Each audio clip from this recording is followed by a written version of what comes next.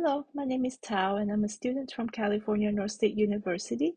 And in this video, I will be talking about NP thyroid. In this slide, I will be showing you how to take your medication. It's important that you take the medication on an empty stomach 30 to 60 minutes before food. If you have eaten, then you should wait at least 2 hours after eating to take the medication and wait for 30 to 60 minutes again before your next meal. Take this medication with a full 8-ounce glass of water at the same time each day. If you take other medications such as iron, calcium supplements, antacid, or cholestyramine, you should make sure to space your administrations by at least 4 hours. It's important that you do not stop this medication abruptly unless directed by your medical provider. You should let your healthcare provider know if you have soy, cottonseed meal, walnuts, fiber, and grapefruit juice as part of your regular diet, as it may interact with this medication. Also, let us know if you have other underlying medical conditions, and if you experience any adverse effects while taking this medication, as this may be signs of worsening disease or overdose. NP thyroid is a natural preparation derived from dry porcine thyroid glands. Its active ingredient is thyroid USP, or desiccated porcine thyroid extract, and contains T4 and T3 in a 4:1 ratio.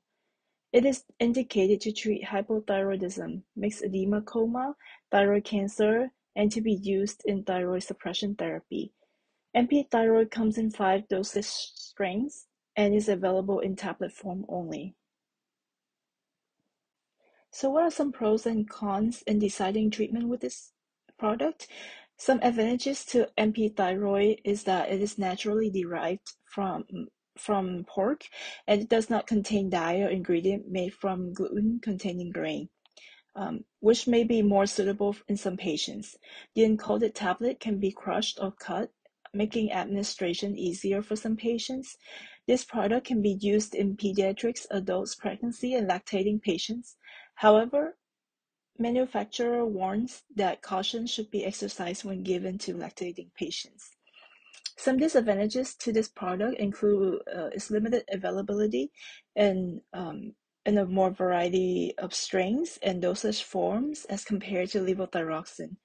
Dosing information is unclear for other indications other than hypothyroidism. And lastly, because it is naturally derived from pork products, it may cause some hypersensitivity to certain patient populations. Thyroid hormone is released from the thyroid gland with the stimulation from the anterior pituitary gland and the hypothalamus. T4 is the inactive form of the thyroid hormone that converts to T3, which is the active form and exerts its effect at the target tissue. It is believed that T3 is involved in numerous metabolic pathways. Therefore, patients with hypothyroidism may present with fatigue, depression, irregular menstruation or infertility, weight gain despite decreased appetite, cold intolerance, and hyperlipidemia.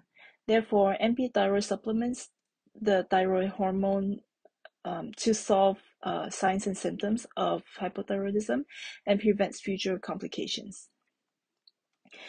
In adult patients with hypothyroidism, the recommended starting dose is 30 milligrams daily, with 15 milligrams increase in increments every 2 to 3 weeks to a maintenance dose of 60 to 120 milligrams daily.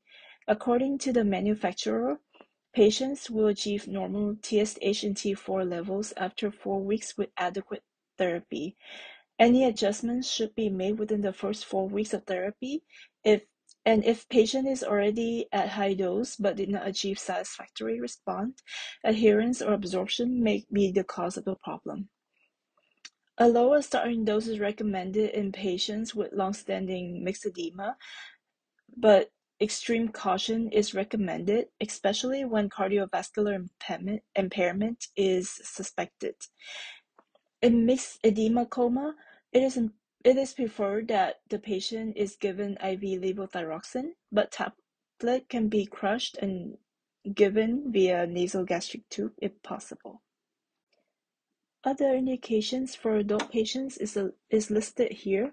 However, a specific dose was not listed in the manufacturer's prescribing information, and there's no renal or hepatic adjustment recommended by the manufacturer. The manufacturer recommends dosing pediatric patients as listed here in this chart.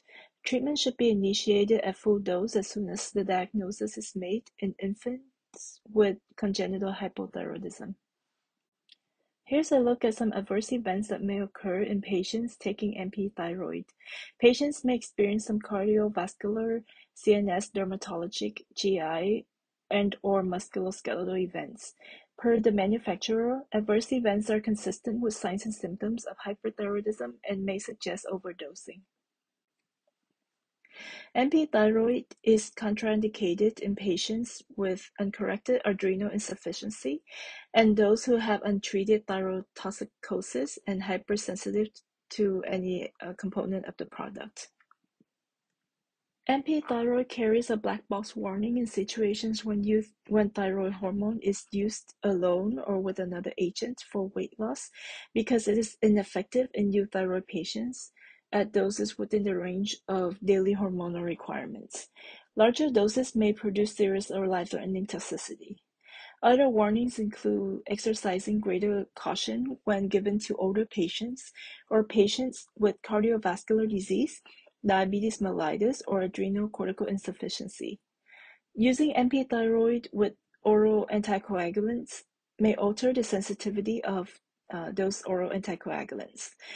Excessive dosing in infants may produce craniosynostosis.